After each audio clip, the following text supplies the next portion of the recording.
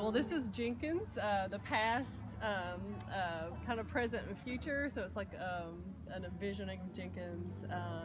So we just want to make it really positive and show like the passage of time through a trail that runs through Jenkins. I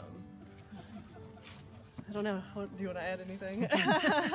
Well, over here we've got Devil John Wright, and we've learned a lot about his role in developing Jenkins and all the immigrants up here, and the big coal seam. And then you've got the railroad workers. Dr. Perry. And Dr. Perry. He apparently was just a really amazing man and did house calls and a lot of people. Thousands of babies. Yeah.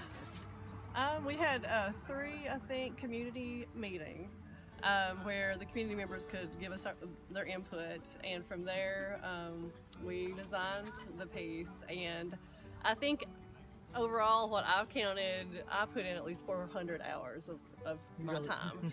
And I'm sure you did at least that much, or if not more, because you were here sometimes when I wasn't. Lacey designed the mural. Pam helped me though. She gave me ideas. And then how many? We had community people. We had over 60 people from the community that helped paint it. That helped paint it, yeah. So I did an original sketch, I scanned it, and I put it into Photoshop, and then I gridded it out, and so that way we would know. And then, so these panels are 10 feet tall by 5 feet wide. And so we actually had to grid each panel out in foot wide sections. And so that way it would match up with the, the original sketch that I'd gridded out in Photoshop. So it was kind of a process, but it ended up working out pretty well. I designed it in a paint by number system, so I broke it down into paint that I had matched up in containers, so the numbers would correlate with each other from the panel to the paint canister. So it was easy for anybody, nobody had to be intimidated, anybody could come and help paint. I want to thank Appalshop for letting myself and Pam be involved in this process. It was really a really great project.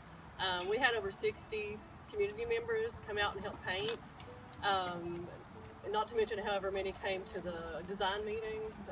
So it was a really, it was almost like creating a family. There was a lot of people that kept coming back and helping out and painting, and so it was just really, really great. And I'd never spent very much time in Jenkins, and it really, just learning about the town really made me appreciate it that much more, getting to learn the history and know the people and work here.